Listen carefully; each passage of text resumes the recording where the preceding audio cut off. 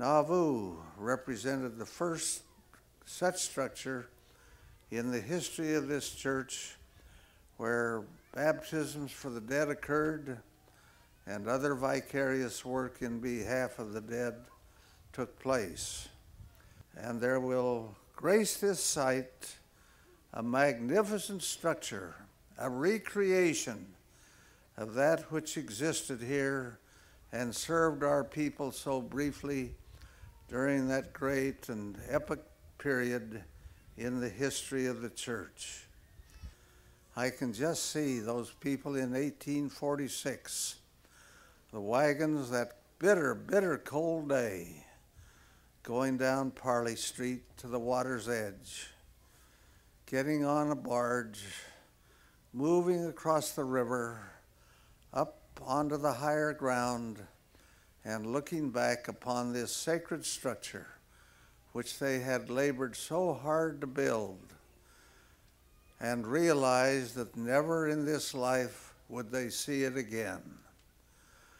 It is difficult to imagine their emotions. That has happened, and what a significant and wonderful thing now that a century and a third later we can be here and rebuild it. This was a really significant building, and it was a beautiful building, and it was a large building. Now we're going to try to build it as exactly as we can on the outside to conform with the temple that was here before. There will of necessity have to be some changes, but they will be minimal. And we're still discussing, not knowing quite what to do, whether the angel on top should be a recumbent angel or an upright angel. That's a very weighty decision.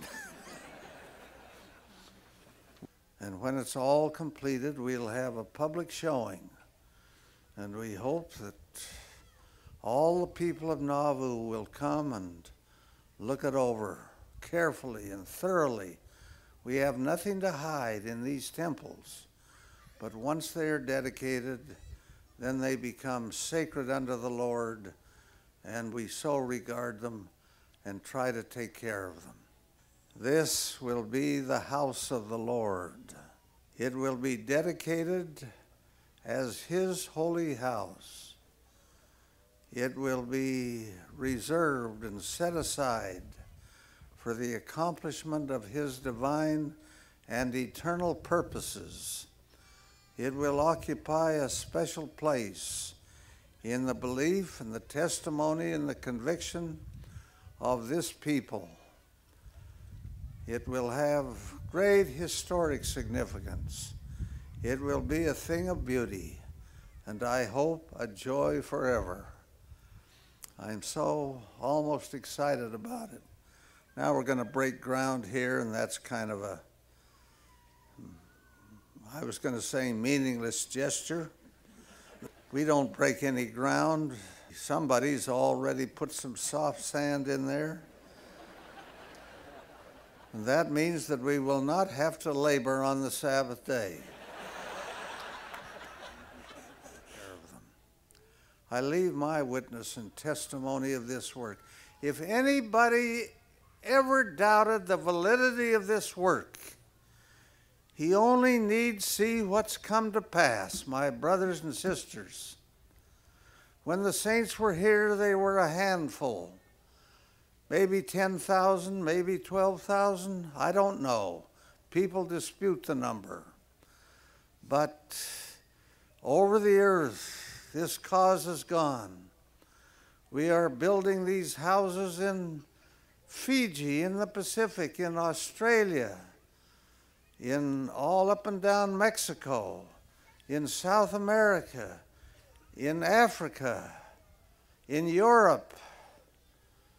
This work has moved over the earth in a majestic and marvelous way as the work of the Lord under His inspiration and guidance and direction, and of that I bear testimony, as I bear witness that God lives and that Jesus is the Christ, and that this is their work, and that Joseph Smith, who walked these grounds years ago was in very deed a prophet of the living God, and spoke under inspiration that came from heaven in setting the foundation work of this church and pointing its future.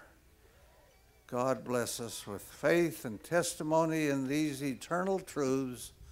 I humbly pray as I leave my love and blessing with you. In the name of Jesus Christ, amen. Hi, kids. How are you?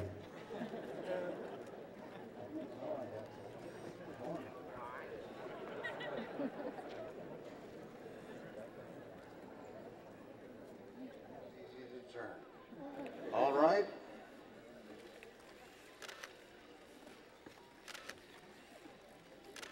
I didn't know there was grass under the sand.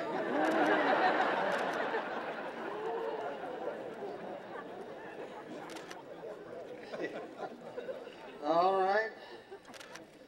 Good. Come on here. And some of you boys and girls and anybody else who'd like to come and break ground for the temple is welcome to do so.